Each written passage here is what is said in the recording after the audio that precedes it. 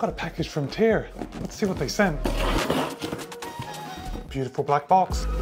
It's the Valkyrie Speedworks. This shoe is so white and fresh, it's totally blown out on camera. That's better. Okay, I gotta say once again, good job to TYR for making a shoe that almost looks too good to run in. Now, the TYR Valkyrie Speedworks will cost you $170, and it's kind of like the training partner to the Valkyrie Elite Carbon. With that said, I would put the Valkyrie Speedworks in the up-tempo trainer category and budget race day shoe, because this shoe has all the goods. We have 39.5 in the heel, 33.5 in the forefoot for a 6mm drop. A men's size 9 would tip the scale at 8.1 ounces or 230 grams, so it's pretty light. We have a lovely breathable Alphaweave upper. The midsole is TYR's Launch PX, and that's 100% supercritical Pebax. And then sandwiched in between this 100% Pebax foam is a nylon plate. And we have a lot of outsole rubber, which is going to mean it's durable. Can't wait to get some volume in this and bring you my full review. Be kind, be happy, run well. I'll see you in a couple of days.